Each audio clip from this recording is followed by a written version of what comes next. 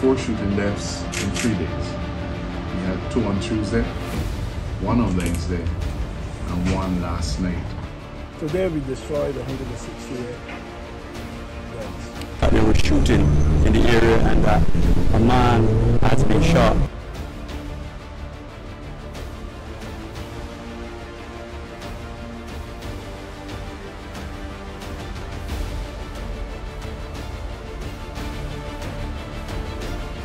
Arrival, we came across the body, motionless body of a young male.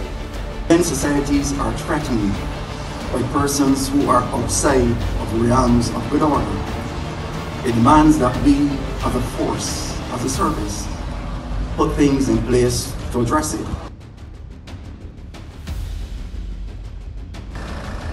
We found it necessary to combine our resources within the armed forces, that's the Barbados Defense Force, and the Barbados Police Service, and form a unit.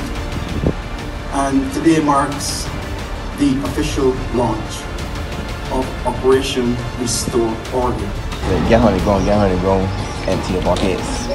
And he had the gun pointing at me. I was there telling myself, but he didn't shoot me. There's no secret that these groups are warring against each other. We see it daily. I've repeatedly said that this administration has made sure that law and order is the first call on our natural resources.